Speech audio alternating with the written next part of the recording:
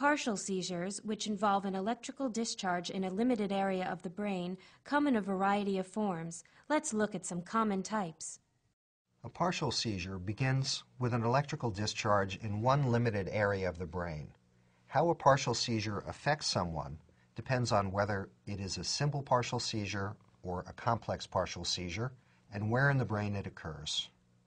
Different parts of the brain control different functions.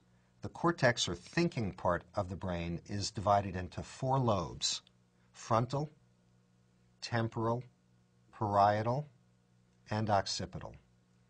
Other deeper brain structures relate to life support functions, movement, and other semi-automatic behaviors.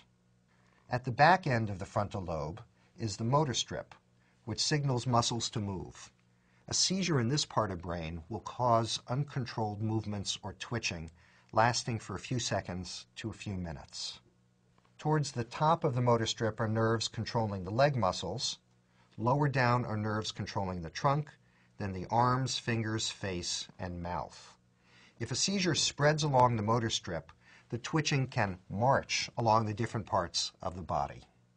Just behind the motor strip is the skin sensation area. A seizure here will cause tingling in the affected part of the body.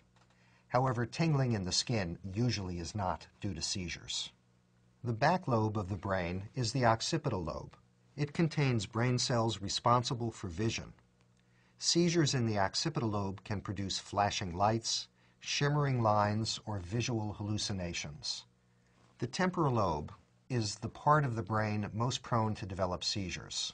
It is responsible for many complex activities, including the formation and retrieval of memories and the control of emotional states. If a temporal lobe seizure spreads to both temporal regions, then the manifestation of the seizures increase, with a pause in ongoing activities, confusion, temporary memory loss, and fragmentary, automatic, robot-like behaviors. This type of seizure is called a complex partial seizure.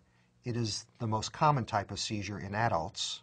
In general, when awareness, memory, and consciousness are preserved during the seizure, then a seizure is called simple partial. However, if any are impaired, then the seizure is called complex partial. Someone experiencing a complex partial seizure lives in a moment-to-moment world. During this time, he or she may repeat the same phrase or action over and over in an automatic loop, not recognizing the repetition.